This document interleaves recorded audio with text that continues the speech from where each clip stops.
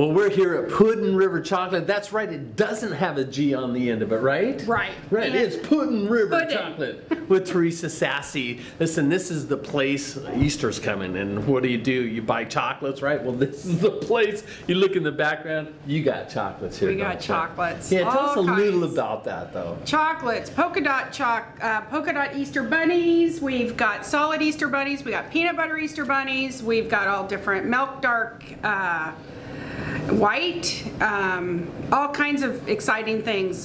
Coconut caramels.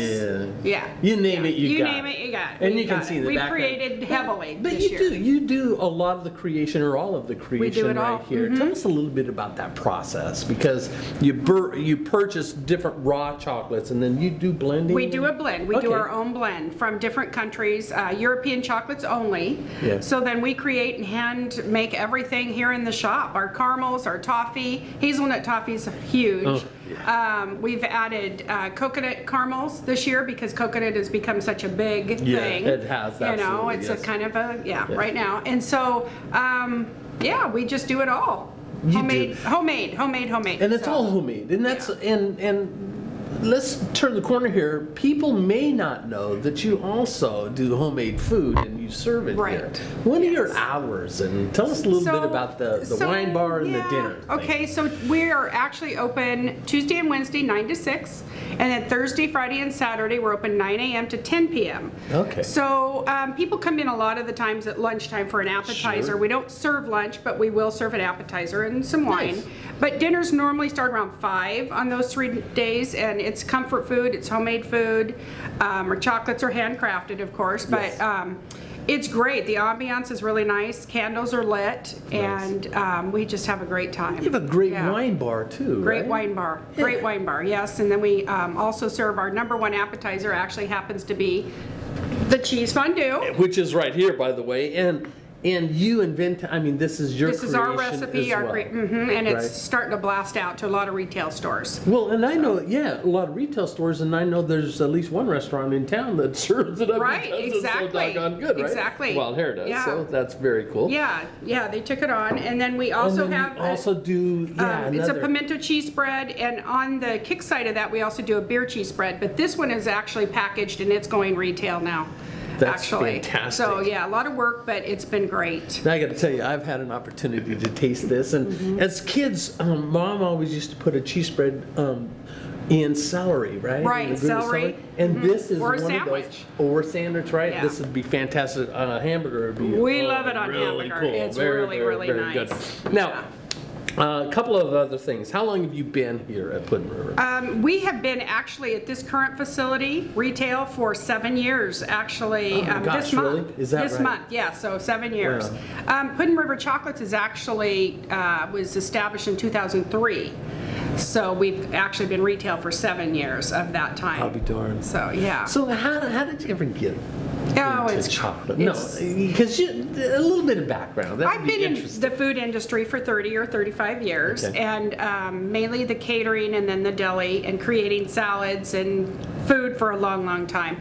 So my family they're longtime cooks and wonderful comfort cooks, and so the chocolates naturally was just a kickoff from doing what I did.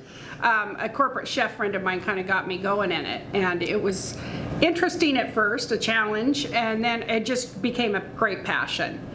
So we still do the food part of it, so I still have that, and then this part is just creating, and the sky's the limit. You can create and do whatever you want to do with it. Oh my goodness, that sounds fantastic. Yeah. So the addition of the open up on Thursday and for dinner and those things, that was a natural just extension then of the chocolate. Right. But you love, I love both sides. Creating food. I love and your menu really changes from week to week, right? It changes from week to week. That's kind of the cool thing, right? You never know what you're going to get. You never know what you're going to get, and so people call in all the time, and we're so small that we don't take reservations. Right. But normally there's a seat for everybody, and if they just wait, they can get in. But we also, in addition to the meals, we do all of our own homemade desserts here. Yeah. So it's what's the favorite dessert, awesome. by the way? It depends on the season. Like this week we made a carrot cake. So I made carrot cake, and then I also made a really nice chocolate pound cake. Last week we had carrot cake, or excuse me, a coconut cake and a banana cake. So it just, see, we're coming into Easter. You're killing me here, yeah, Teresa. You're killing me. So we just try to focus on the seasons and what we, want to do. But we always have our standard flourless chocolate truffle cake. So and that is a thick, deep, rich, real dense. Yeah, you got to get ready for chocolate when you get into that, right? Exactly. Yeah, people love that. I mean, it's chocolate all the way. But we have other we have a fudgy wudgy chocolate cake and some other different desserts and stuff. A lot of desserts go out of here. For sure. Well, we're in the, before we started taping this, we're in the back and just watching some of the process. And you've got Pam's back there creating some stuff. What is she making right now? She's making the hazelnut toffee. The hazelnut toffee. We have a couple large orders for that, so she's gearing up with that. And then she'll make a peanut brittle and a pistachio Chardonnay brittle. So we actually use a Chardonnay wine in it. Wow. And it's just fabulous. Oh my goodness. So that goes out to retail stores. And then we've got somebody, they're actually foiling some medallions for Leif's Auto. Yeah. Oh, so for we've Leif's got Auto? for Leif's Auto. That's yeah. very cool. So we've got some of those due, and that's all a hand process. It's all a as hand well, process. Right? Yeah. Painstaking. So to get to that quality. It's crazy. Right? So it's spring vacation, we get the college girls back in and get them some time, and it helps them a little bit too. Yeah. So yeah, it's pretty awesome. Well, listen, if you haven't had an opportunity to get to Puddin River Chocolate, look, this is the time. The weekend's fantastic. Get in here and have some dinner. But check out the background here. Again, you see all of that stuff ready for Easter, and the Easter Bunny has been here already. The Easter Bunny has been here and hard at work for sure. Yeah, definitely. Listen, thank you so much. This has been fantastic. Great. And let's do it again, yeah? Yeah, fun. Thank you so much. Thanks, Tony.